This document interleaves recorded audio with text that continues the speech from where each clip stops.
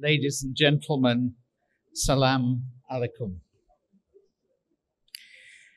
In this panel, we are going to look at leadership in the smart era. The Minister of Higher Education and Scientific Research this morning asked the question, who would lead the changes?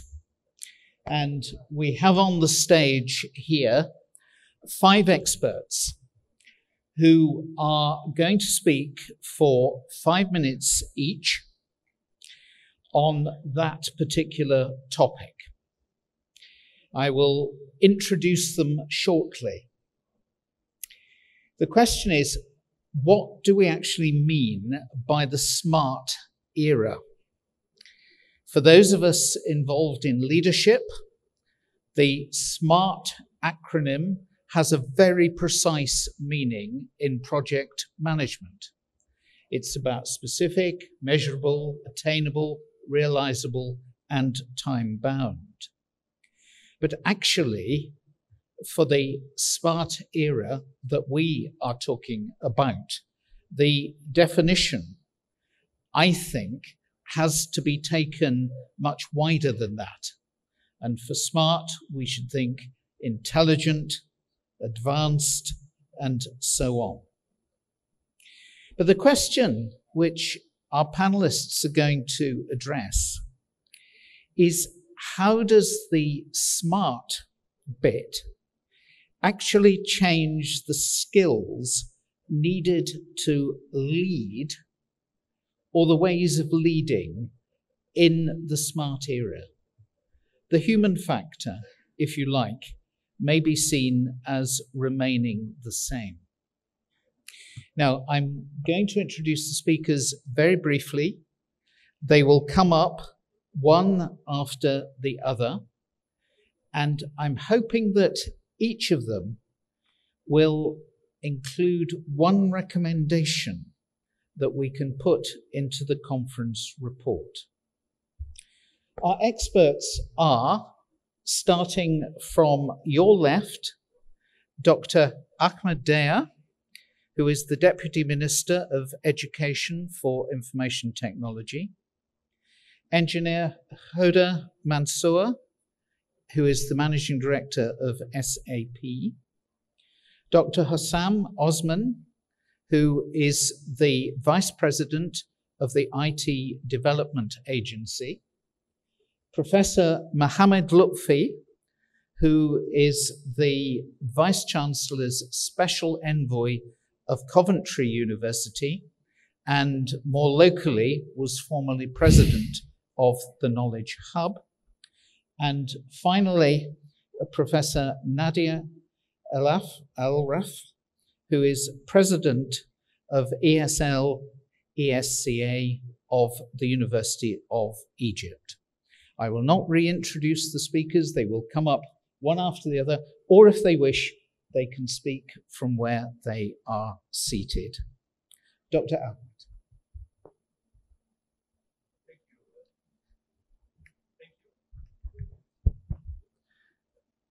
Thank you, Professor David. Thank you for EDUGATE just having me here with distinguished guests and panelists. As you mentioned, the leadership in the smart era. And let me, as being a Deputy Minister of Ministry of Education, and my agenda is full of ICT in the basic education. So let's define what's smart era and what's the universities are coming to face in the next years that we are trying to prepare from early childhood spanning to the grade 12. It's like a journey. It's a journey that started 2 years ago. It's a transformation where we decided to change the characteristics of the Egyptian citizen. This is concerned about how they learn, how they live, and how they adopt with the 21st century skills. So we changed the curriculum in the early childhood part, which we are called Education 2.0. Put the minds of experts, local experts, international experts, to adopt with a citizen that's capable of adopting with the market in 2030. So it's a long journey, and we added grade KG1, KG2, and first primary, second primary, and we're still adding year by year into the ecosystem of changing the mindset of the students. They can act in the global citizenship. And in the high schools, grade 10, 11, and 12, we disrupted how to use the technology inside the education. So we started by connecting the schools. It's the simple one to have like a connected classroom concept, where each classroom in all over the schools have like in active panels connected to a data center, availing content, a content that's been available from different providers like Eureka, Britannica, Wolfram, National Geographic, Discovery, Education, and all this content are tailored for the Egyptian curriculum. And we distributed tablets for the students, with a multi-function for those type of tablets. We have now 1.2 million students with tablets in hand, using it to access content, to study using this type of technology.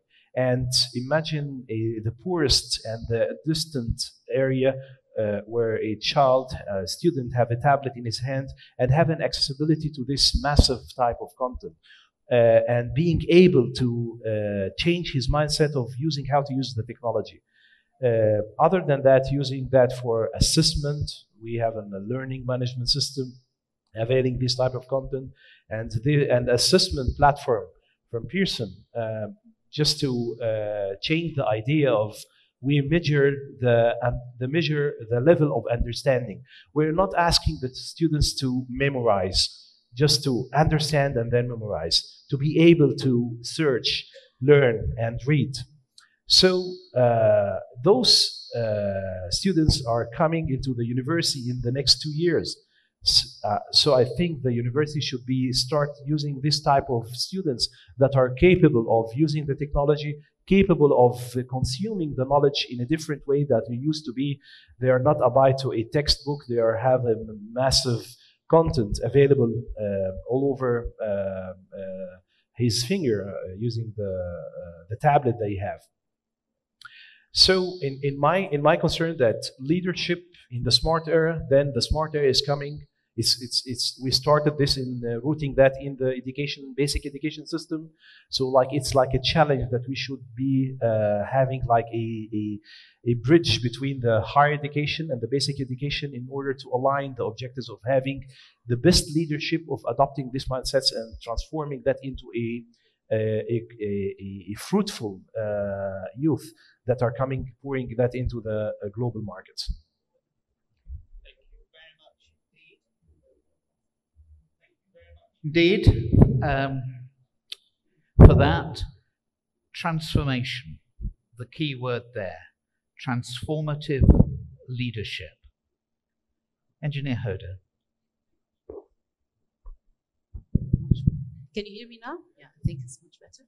So thank you very much, Professor David, for the introductions, and thank you very much for Dr. Ali for inviting me to be part of this very distinguished panelists. Since I represent SAP, we have been focused into bringing value and transforming the markets where we live and work out of. When we look at the Egyptian market and the transformation that is happening in the schools and the expectations of the students who have access now to tablets, even the students who are coming from a very underprivileged background, once they move into the universities, specifically that the universities in Egypt are mostly with no or limited fees, the expectations of such students would be really big. So they will have a lot of options. They would have been educated on different platforms, on digital platforms, and then they will be looking for transforming this experience or taking their experience to the next level. So the expectations or what's being offered from the universities have to really cope with what the expectations of the students are. I was very pleased and honored in the morning session when we understood that the 22 of the Egyptian universities are now part of the global ranking. And having such technologies being integrated as part of the DNA or the daily work and life of the students would be a must. In SAP, as the colleague from ECS has mentioned, we have 97 out of the top 10 global universities and research institutes are using our technology. And what we can help with is either we can help transform the campuses into smart campuses, having intelligent universities, using intelligent technologies also to transform the way the student gets the education, the different forms of education, and also focus on equipping those students with the skill set that will be required for the future. So if we look at the jobs for the future, these will be new jobs.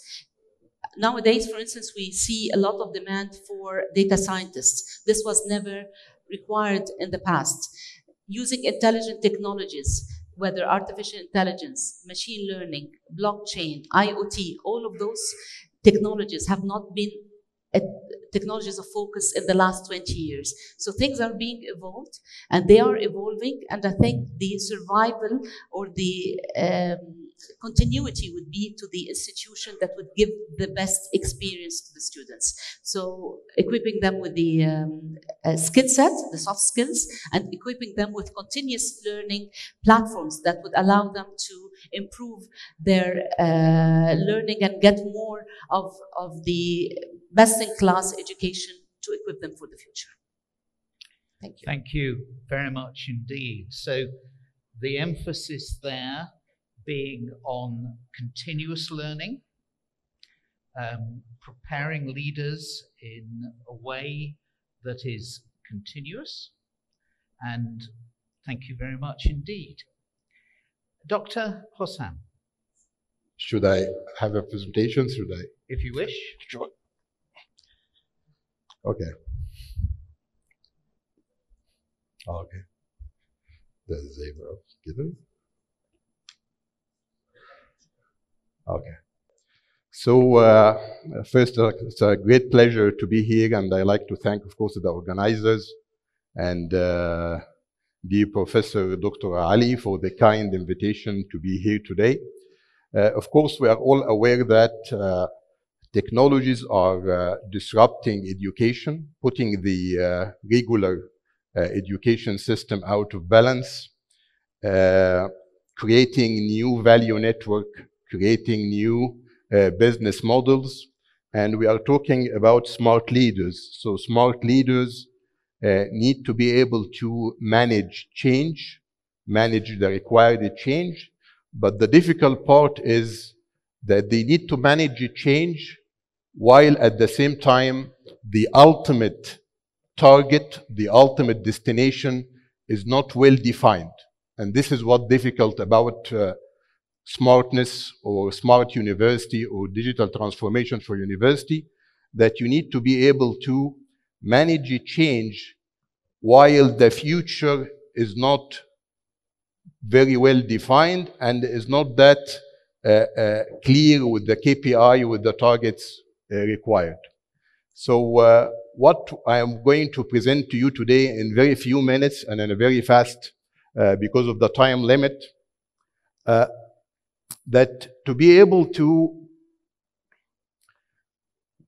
talk about the new position for universities that leaders need to manage, you have to define new capabilities for university.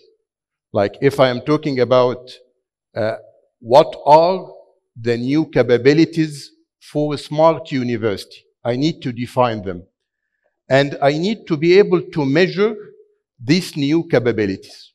So as you can see, the way we define a capability in terms of 5 dimensions, that we need to manage service, process, people, information systems, and technology.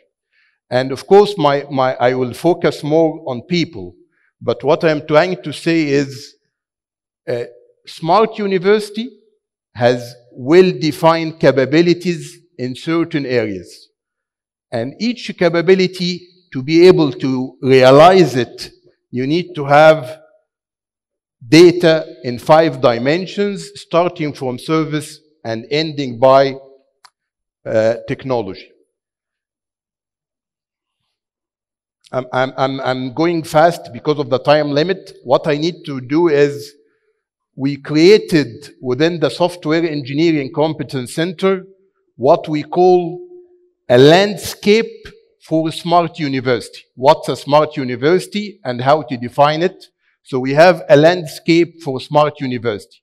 Within the landscape, we defined what's called smart capabilities. And within the smart capabilities, as you can see, we have 6 segments. We have something called smart learning, smart assessment, smart operation, smart support, smart campus, and smart classroom. And for a university to be smart, we are defining clear criteria how these capabilities need to be realized, how each of them should be realized in terms of another subsets of capabilities. So what we are trying to do here, we are trying to define the ultimate position of a smart university in the future and how to keep improving and enhancing this position, because it's not really a one phase, it's an ongoing process. It's like digital transformation or being a smart university is not a project that will end. It's an ongoing activity that will always need to work on. So to define it in the future, again, you have to be visionary and see the capabilities that are needed. So each of these capabilities need to be realized, and one dimension to realize it, we are talking about, as I mentioned, we are talking about people. These are the 6 capabilities and how they are defined. And we did this in comparison to what's happening in different universities worldwide and what are the different models to do it. What we need from leaders to understand the future position that we are after, to understand the capabilities needed and the capacity building activity needed for leaders to realize these capabilities. I'm just giving you a sample definition for what's smart support. What's smart support within a university? We are talking about like disability support, technology transfer, international relation, medical support, data analytics support in a university, and so on. And I'm talking about how to realize each of these capabilities in terms of technologies, and of course, before that, as we mentioned, in terms of leadership or people to manage such a change. These are again sample capabilities that we are configuring. Of course, because of the time limit, I cannot take much time describing each of these, but the ultimate point is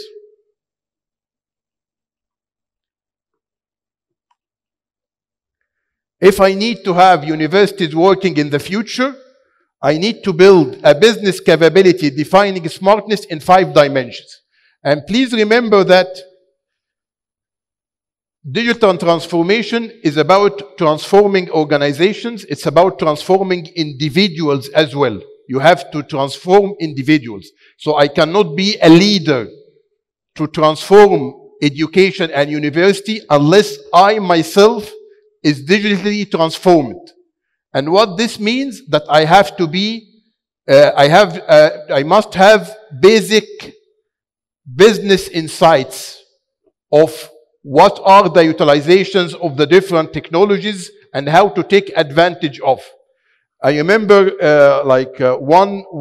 I think, GE, I think General Electric CEO once mentioned that if the rate of change outside is more than the rate of change inside, the end is in sight, that you need to cope with the change.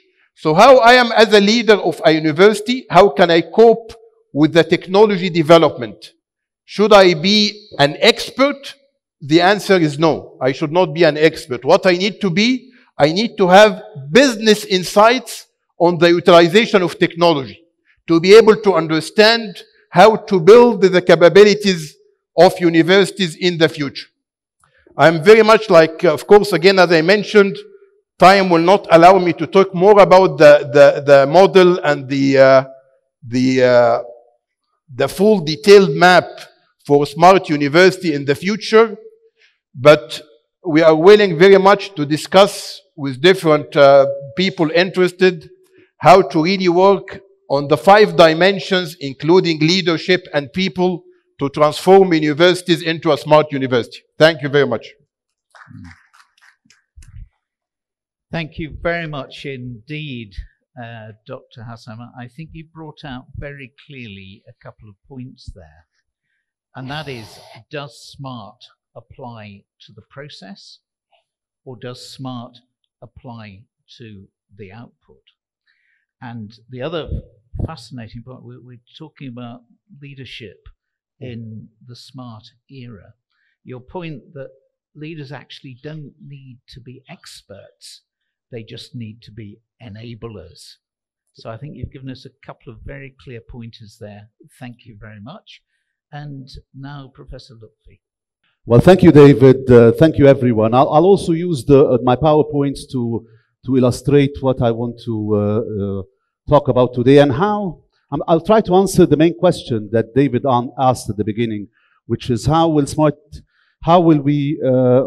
are the skills needed for having smart universities by leaders? So what is from a leader's perspective, what is needed for them to be leaders of smart university? The first answer that came to my mind is that, is there different leadership for a smart university from leadership to a university?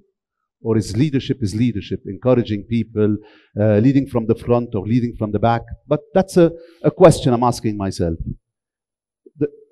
That's what I call the university life tree. So any university in the world starts with its values. The values and the strategies, they are the culture of the university. From this, we get a structure, and the structure determines the behavior of the university. Any leader across the world would need to identify the values of the university, to work with his staff to clarify the values that they aim for, which would lead to them developing their strategies, and then the structure that will determine their behavior, which is their performance. Any university across the world, there are several sets of values. There are the fundamental values of a university, which is university autonomy, academic freedom, and other values also that are fundamental, which is like integrity and fairness and equity. But why are we going down to that depth? You can't really talk about, as my colleague mentioned, or in the previous session, somebody mentioned that there is need for innovation and creativity. So innovation and creativity are a function of university autonomy and academic freedom. If you don't believe, or if the university is not built to be autonomous, to be free, the academics are free with limitations, of course, then this would not lead or create the culture inside the institution to allow for creativity and innovation. If you look at any institutional values, creativity, innovation, excellence, they're all functions as well or needed for the fourth industrial revolution, or what is needed, what we're calling a smart university. But creativity and innovation are values that universities would consider them as institutional values, but they're functions of the fundamental values of any university across the world. So what do we need from leaders in this new era? We actually need everything that is on the right-hand side. We need the leaders to be creative, to think laterally instead of vertically, to be non-linear, holistic, dynamic, and systemic. And what does this mean? The changes, as my colleagues mentioned, around us are very fast. The fourth industrial revolution is very fast. Engineer Hoda mentioned that, that there is a need for change, and it's how can you change this? Also, Dr. Hussein mentioned it's disruptive technologies that is around us. So as leaders of the university, the change around us is very fast. And maybe doing the same thing as we used to do it before is not the right way forward. We have to rethink things. If you think the best example about vertical and lateral thinking is the example of the Newtonian physics, trying to analyze the proton and moving around the nucleus. It was the way that they were thinking about things, but it didn't work until Niels Bohr came up from, he's a Dutch scientist, 34 years old, said, let's throw all the Newtonian physics away and let's think of a new way, which is the quantum physics. And this is what analyzed helped us understand how does this work. Maybe in higher education, the way we lead higher education, maybe we need to think laterally instead of vertically, because the challenges are so fast for us to use the same structures, the same way of thinking to understand them. That's not mine. Okay, let's talk about the top emerging jobs, and I'm actually following from Engineer Hoda's talk about what is the new jobs that are there. So if you look at the top 15 emerging jobs in the UK, they're data, they're robotics, they are cloud, they're cyber security. This is what we need to equip our students. So as leaders, what do we need to do to take this forward? It's how can we think differently to be able to address the challenges around us. And the challenges around us are so fast, they're moving so fast, new jobs are emerging, and if you look at anything like robotics, for example, we're saying now that everything will be by drones, by robots. They need their own ecosystem to support them. Even going down the links with humanities, like you need robotics and ethics and robotics. How are you going to handle this? So it's all about looking at the ecosystem that needs to support the technology. And the most important thing that I'm trying to emphasize is that jobs in the past, or the universities and programs in the university, were about professions, were about creating professions.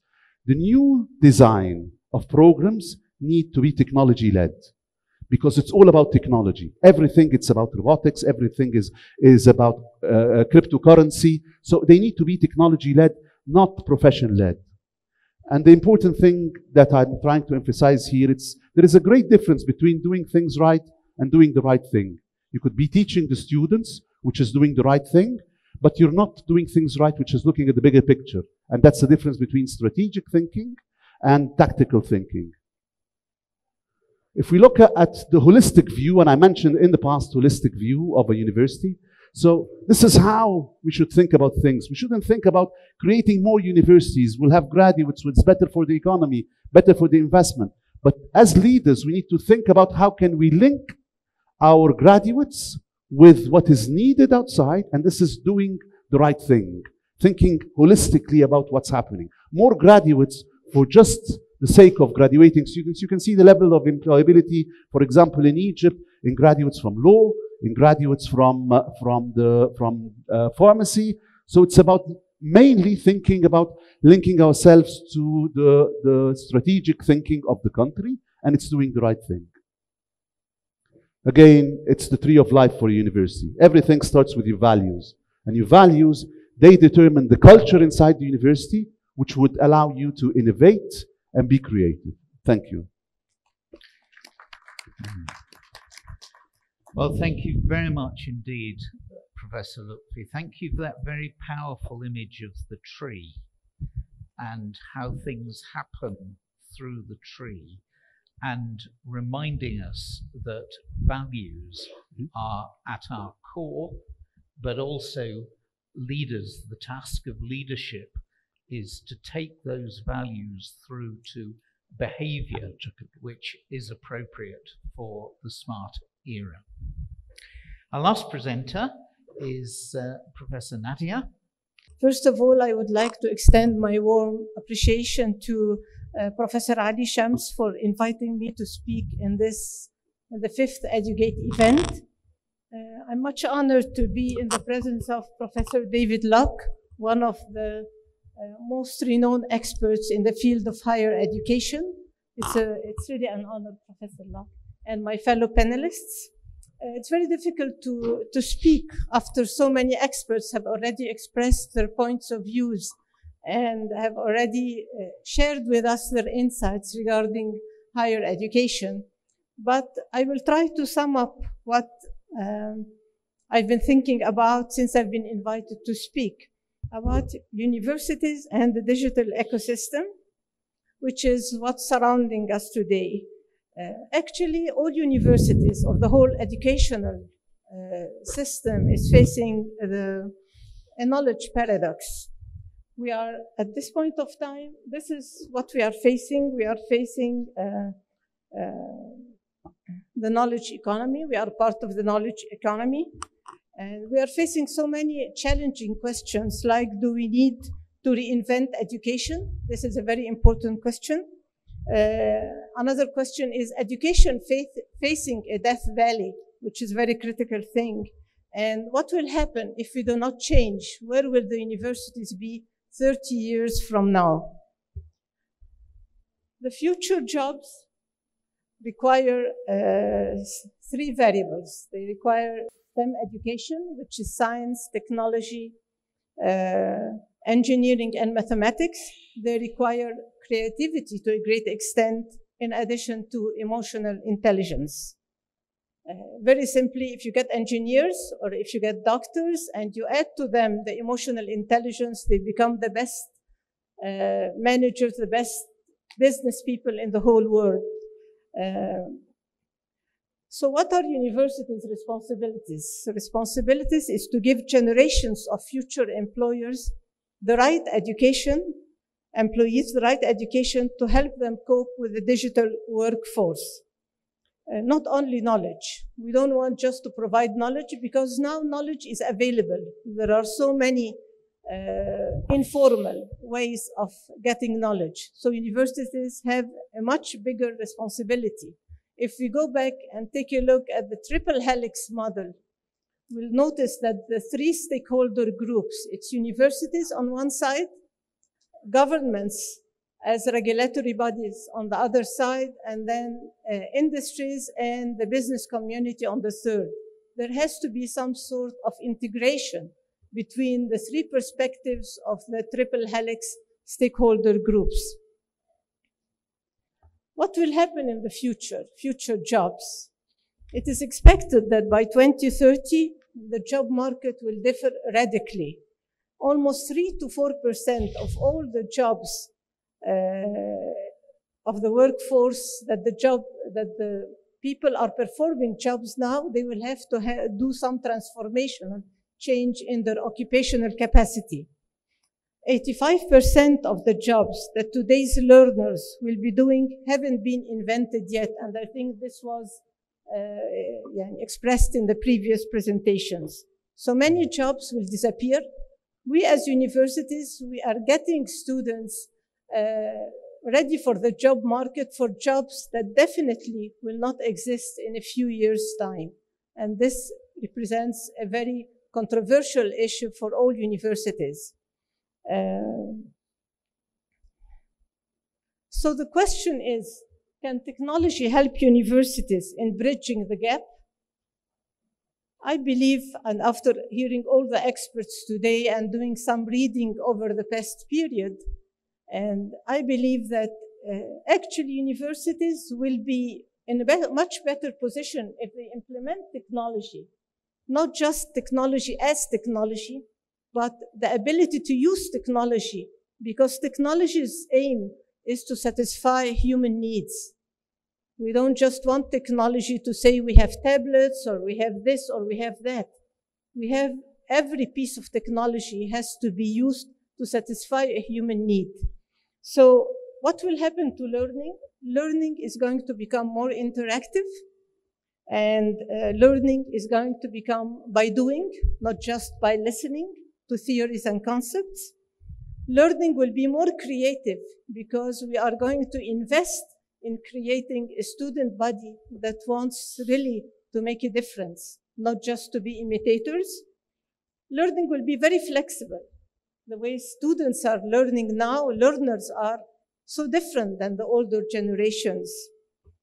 And we are going, technology will help us to increase student engagement, which is a critical factor when there are so many distractions in today's world. So let's look at what the students are using now. These are our students.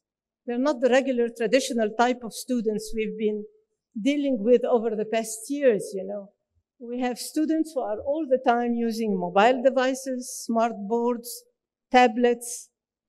The concept of flipped classroom is so attractive to many students. The open learning platforms, the informal learning, as was mentioned before, we are competing now with ways of gaining knowledge that we are not, I believe, as universities prepared to handle in the way it should be done. And maybe this is the essence of this conference or these panels. So what are we facing as a challenge? We are facing informal education, informal knowledge. The MOOCs platform that we heard about from Engineer Yusuf in the past channel, Coursera, the Khan Academy. What are the advantages? This is what the people, the learners want. They want to have flexibility. They want to study at their own pace. They want individualized learning. I mean, we at universities, we are always focused on testing. Out of my so many years, I don't want to tell you how many in the educational system, but we are always focused on testing. But in the current world, actually, testing should not be the goal.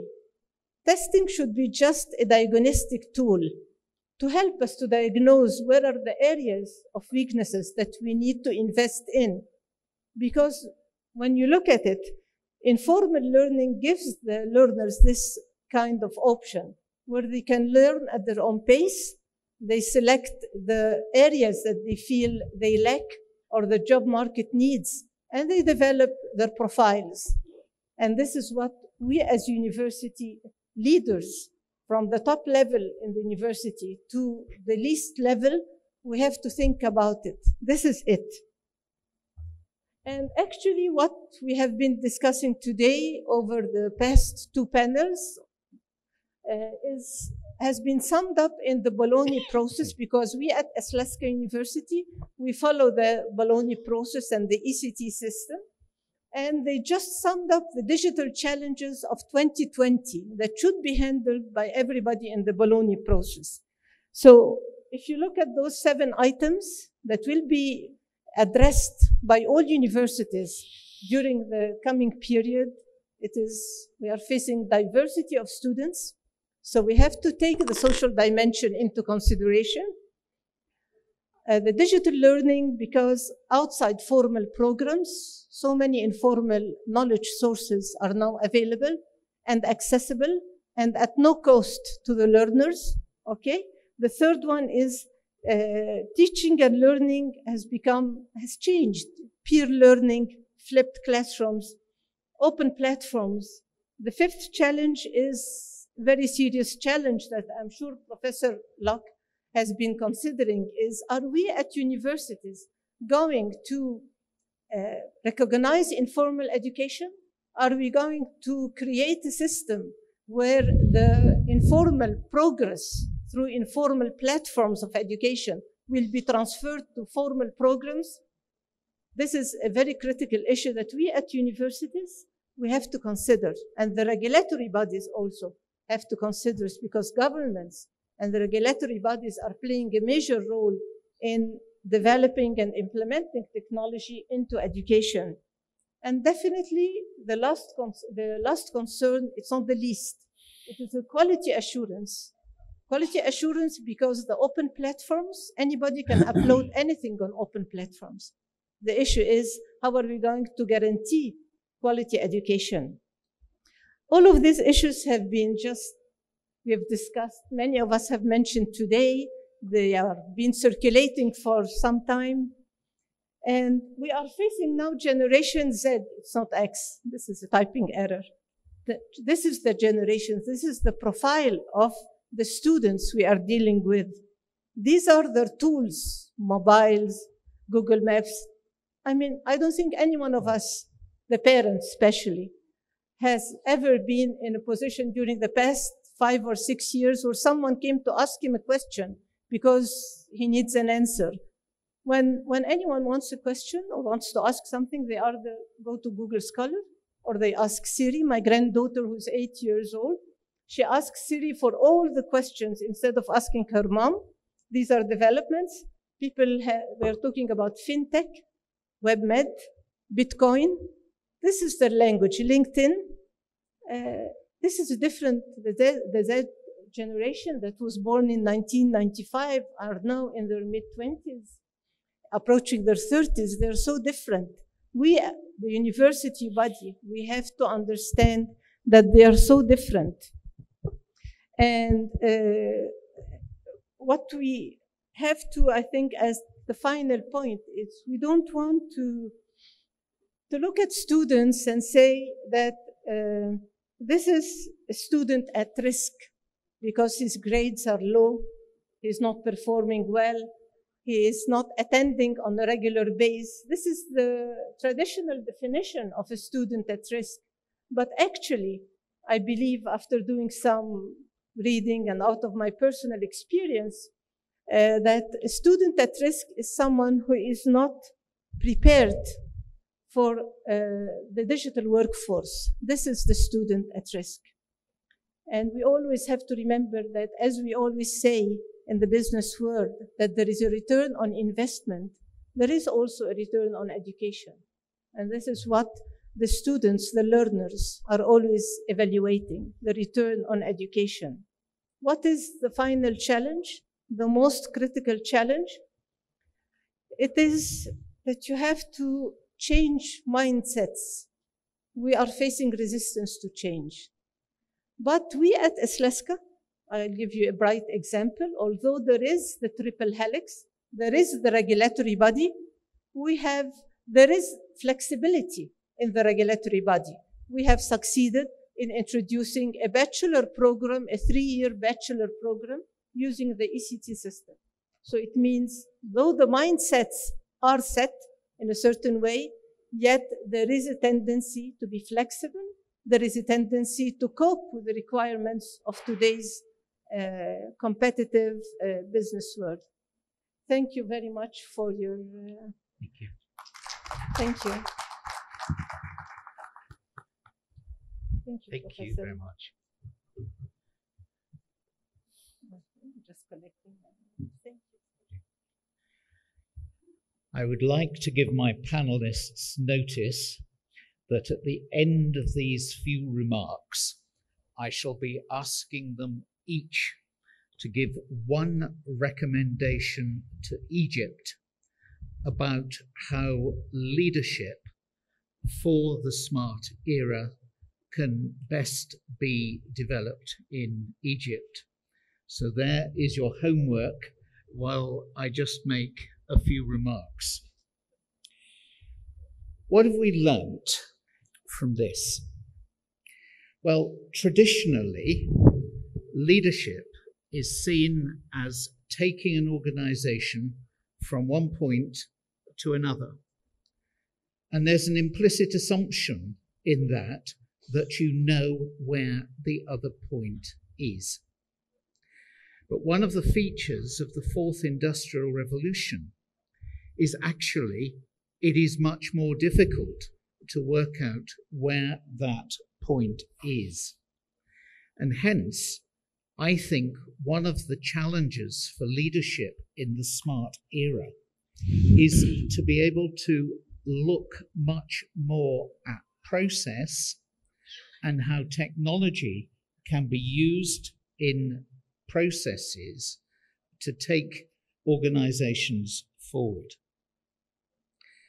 Next, no one leader is going to be able to do all of this on his or her own. And hence, it seems to me that it is more responsible or more essential for us as leaders to develop capacity in those around us. And that includes the capability of the technology and how it can be used more effectively. But then things are changing more quickly and more unpredictably. And I think that means that we need to be more flexible as leaders in the way that we approach things. But from Professor Lutfi, whilst we're going to need to be more flexible, we must stick to our values, because like the tree, they are one of our anchors in this period of change. I liked very much the mention of the Bologna process in the last presentation, because our universities increasingly need to work more together.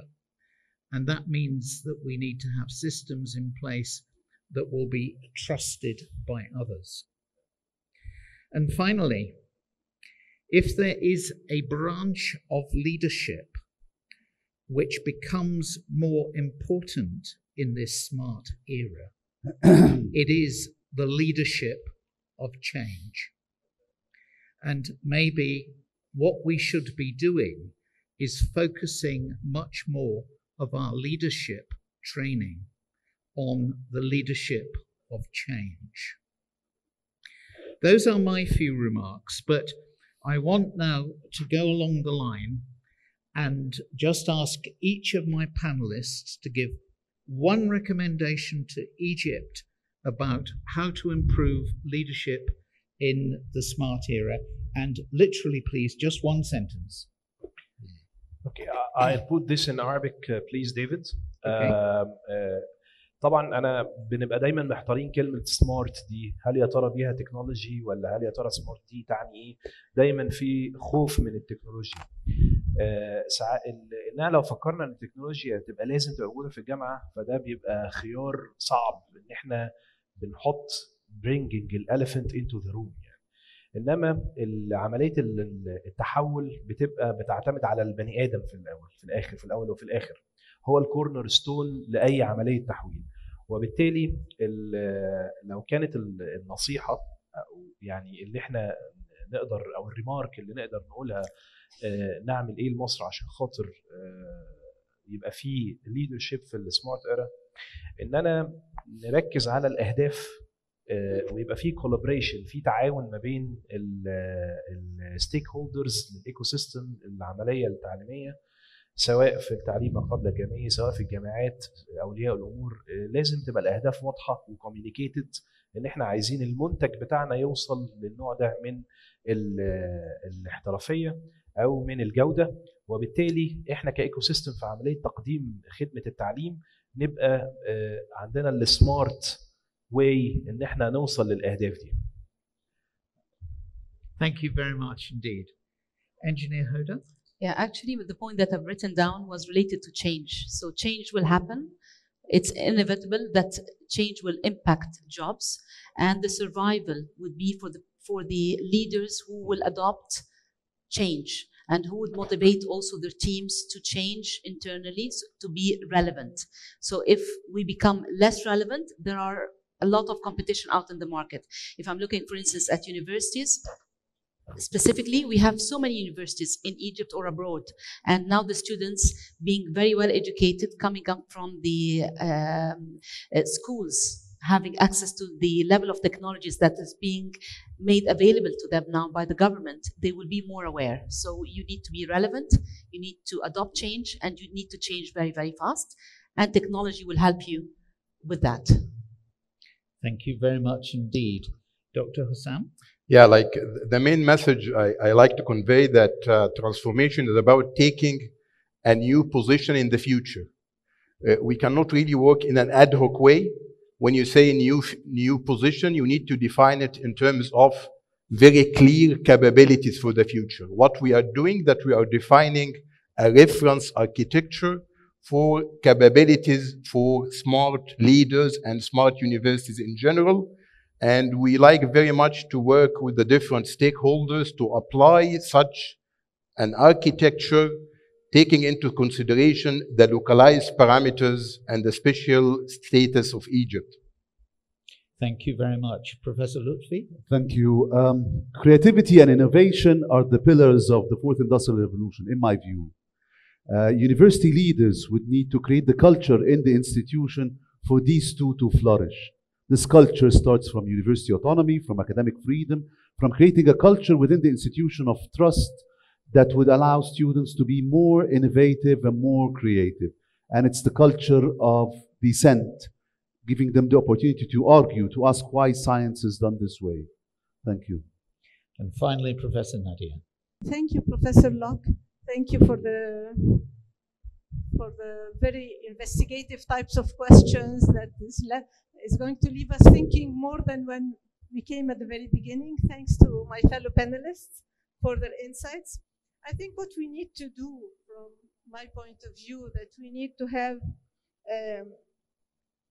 continuous renovation of the internal structure of universities and the mindsets of everybody involved in universities at different levels, in addition to the importance of aligning the expectations between universities and the government and the business communities and the industry overall. If we don't succeed to do this or to create this kind of formula, I think that the challenge will continue for some time. Thank you very much. Well, thank you very much. I indicated at the start that we had a panel of experts, and I think they have certainly demonstrated that in what they have shared with us very efficiently. And so could I thank them, and could I thank Professor Ali Shams Eldin for putting all of this together. Let's join up together in thanking them.